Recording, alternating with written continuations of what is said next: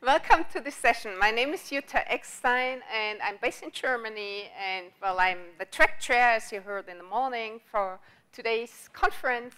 And I work as an Agile coach consultant, have written several books. Today, this talk is about how I think that CD should actually not only stand for continuous delivery, but also for cultural differences. And let me start with a story, a real one. So a few years ago, I think it's about 5 years ago, GM had a problem. It was this Chevy Silverado, I think is the name of it. When running idle, it ran on 8 cylinders instead of 2. So that led to overheating and the eventuality, and some cars did, the catch of fire. And because of that, GM had to recall 370,000 of those cars in order to fix that. So they had to go back into the garage, into the workshop, and being fixed. The repair actually was a software update. Okay, now, same year, different company, Tesla. So there the problem was that the adapter, when charging, had the problem also of overheating, and some of the cars caught fire. So kind of a similar problem, but different. Now, what Tesla did was, well, I heard this already somewhere there, providing a software update over the wire, OTA. And Elon Musk got really, really upset when the media was telling everywhere, like, oh, Tesla had to recall 29,000 of their Model S. And Elon Musk said, well, no single car had to go into a garage or a workshop for that fix, because the update was done over the air. Right? So they just checked, is the car at the moment driving or charging? And if not, we can safely do the update. I'm providing these stories because what they tell us is, on the one hand, that software is really making a huge difference to the products that are out there right now. And it also means if we do continuous delivery, it really means we have to look at this from different angles. There are different aspects we have to consider for continuous delivery. And the aspects that I'm seeing there are, and that's my agenda, on the one hand, the technical, then the organizational, and the market aspect. Let's go to the technical one. So for technical, I think most of the stuff that we talk about here is often about like tools and technologies. It's stuff like also like what Chess talked about. It touches sometimes also different aspects, but it's really more about, okay, which technology can we use? What is helping us to really be enabled to do continuous delivery? And it could start with automatic testing or pair programming, like the great workshop that's in parallel to this session, which I miss. Or using Kubernetes or whatever. However, what I also see with all those tools and technology that are used right now, that sometimes continuous delivery is actually more like shipping continuously patches, and it's not really delivering something real. And also here, I want to give you an example. So this is one of my passions, actually, basketball. I'm really tiny, in a small way, sponsoring a team in Germany as well. We had this story, I think it was also a few years ago, not too many, maybe 3 years ago, where a team in the second league of Germany had to win like their last game in order to stay in the second league. If they lose, they would have gone relegated and downgraded to the third league, right? Now, during that game, what happened was that one of the servers started a Windows update. And for whatever reason, and I don't understand, but anyway, they couldn't stop it. And on that server, they had like almost anything connected to that. So like the timer or very important as well, the monitor, so the display where you see who is leading and who is trailing and who has how many fouls and timeouts and all of that, right? And what I didn't know, and that might be different from country to country, but what I didn't know until that time, that if a game comes to a halt for longer than 15 minutes, then automatically the guest will win. And it will win by 20-0. So 20 is not really a lot of points in basketball, but still winning is winning. And especially if it's about relegation or not, then it's a big thing. So that was a big thing. It was like Windows update causing that team to lose and being relegated.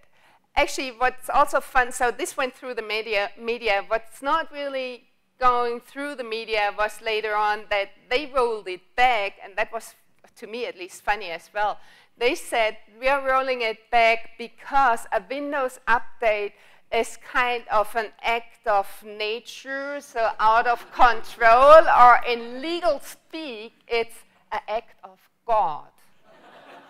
Okay, now we know where we are with Microsoft and Windows and so on. So that was kind of funny. So the end was good for that team, which wasn't my team, by the way, because of course we are playing First League, right? Good. So my point here is, one problem with continuous delivery is often that we just think everyone is happy by having a new feature, software, patch, something.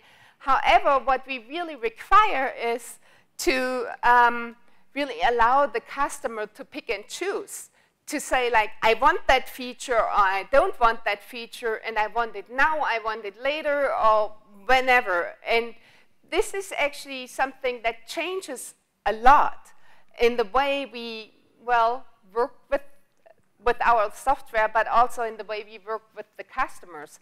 And it also requires us to really understand multi-versioning.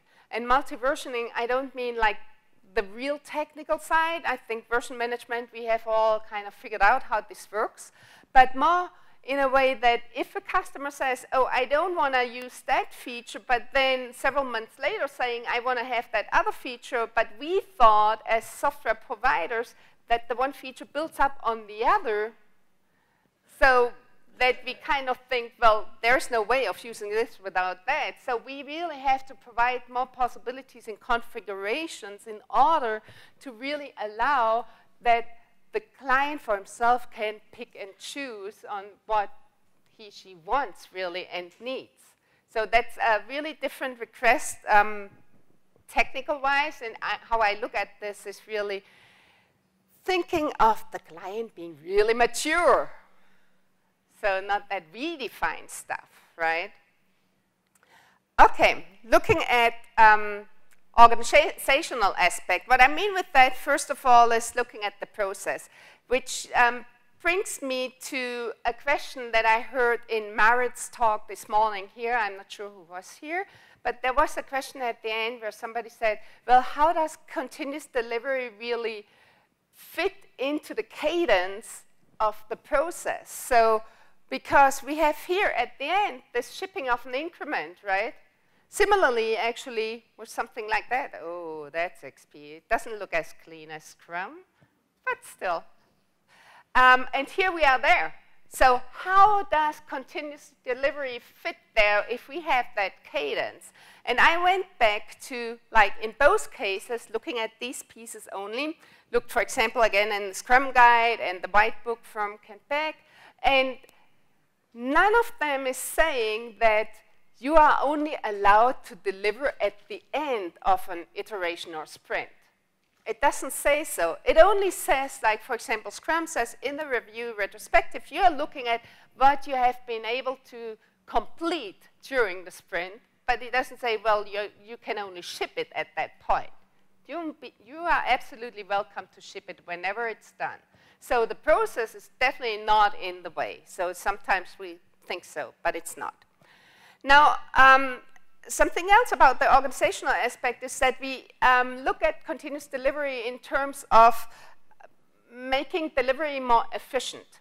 And this is actually out of one of the books, which I also, yeah, you see it here, which I also recommend, so Practical Guide to Continuous Delivery by Eberhard Wolf. So he looks at, well, what's happening after the commit. And if you see the peaks to the top, it means like some work gets done. If the peak goes downwards, then it is meaning that we have to wait.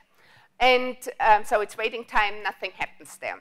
And so you see, well, probably this team can still do some stuff better by maybe not losing 5 days before they go into acceptance testing. Maybe they can also speed up acceptance testing, so all of that. So they can still do better in really delivering continuously.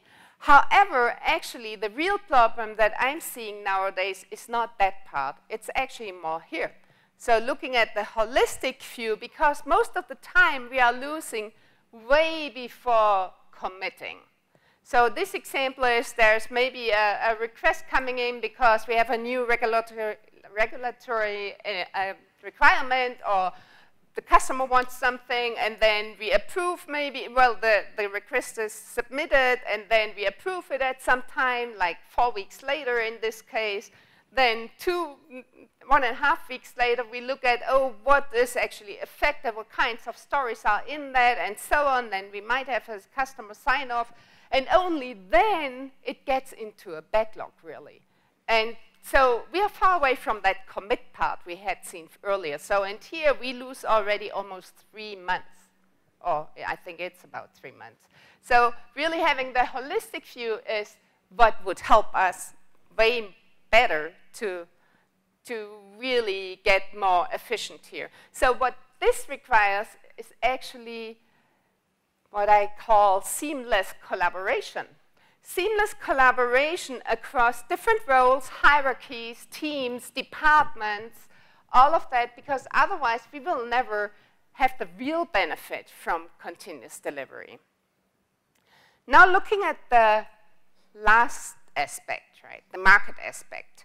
So there is one problem that I think we often overlook, which is deployment isn't the same as release. And the terminology that I'm using here is the one that Gojko Acic came up with. Let me tell you, so what's meant with that? Deployment means that technically we put the code into production. Release means it's a marketing event. It's something where we surprise our customers. And it can be at the same time, but it doesn't have to.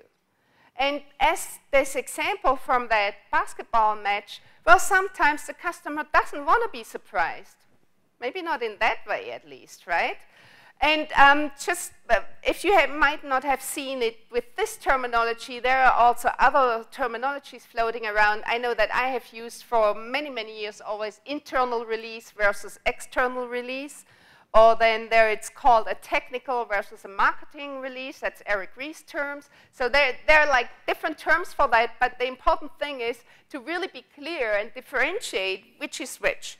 And if you, yeah, right. So this is one aspect of the market aspect, market perspective.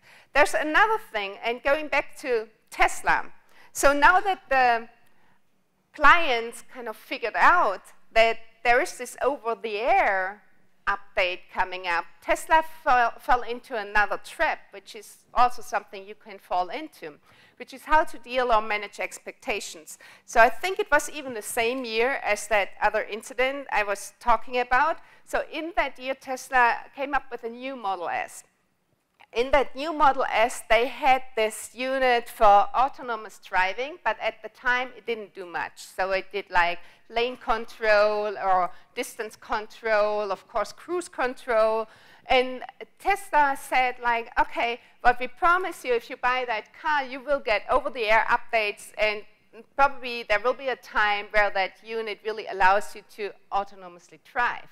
Now, everyone else who had like the model before then was really angry because they said, well, we want that as well. We have bought a Tesla Model S, and we want that too, right? And we know that you can do that. And they even started a petition And so they had some people signing up for it, but actually it were not enough. Probably it's because it's still a too small community here. And Tesla then said, well, the thing is, because it also needs a hardware unit, and that's why we can't do it. However, my main point is, with continuous delivery, you also kind of create expectations you have to deal with and manage.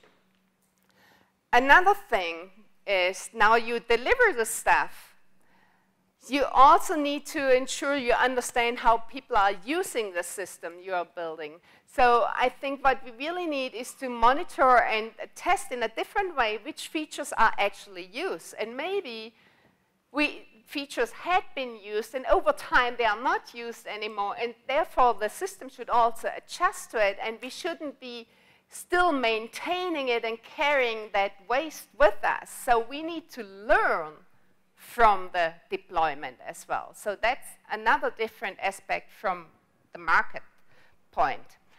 And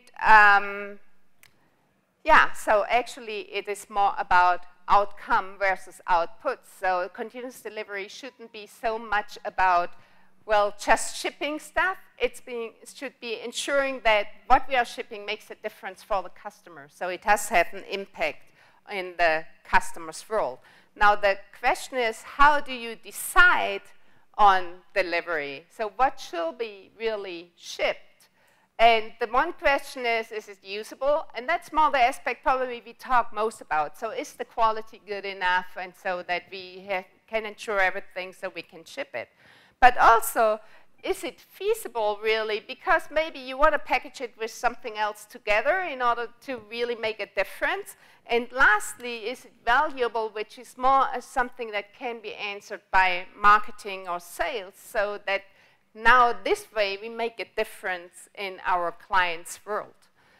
And I think, well, I'm impressed by myself. How cool is that? Because I manage really the time, so I'm wrapping up. So tools and technologies is still a thing. However, I really believe we need to look at it at CD from a different angle in order to really benefit from it. And I want to close with a quote of a friend of mine, 3, that's really his name, Roman 3. Unfortunately, he passed away 2 years ago. And I was sitting with him at a small gathering, and we were having lunch in a room where before us there was a meeting where people, it seemed, spoke about the Agile principles. And 3 always kind of, I don't know, he liked to outburst something. And so he saw that principle which said, working software is the primary measure of progress. He looked at that and then he said, Jutta, I'm not sure. Does this really make sense? Shouldn't it be rather effective customer as the primary measure of progress? I thought this is extremely smart. And I'm not suggesting we change the Agile Manifesto, but maybe in some way we want to change our understanding about some of the things and to really benefit from that. So with that, thank you very much, and it's really on time. Thank you. And actually, my 2 latest books, that's the retrospective one and the company-wide agility one, they are still at the bookstore if you want to check them out. So, thanks. Yeah. Yes, I do. So this one, yeah.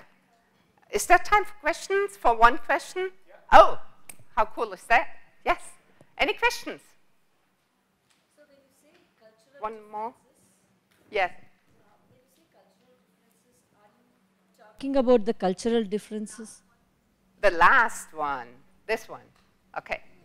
Yeah. The cultural differences when you talk about, are we talking about cultural differences of the customers who are receptive to the continuous delivery, or cultural differences that, like for example, the GM used by different countries of different nature, and then you start losing trust. Yeah. Because trust is more important than the look and feel of the vehicle. So different things come to my mind when you say culture. So the question is, what do I really mean with cultural differences? Actually, I don't, in this way, here in this context, I don't think of like different cultures in terms of nations, countries also.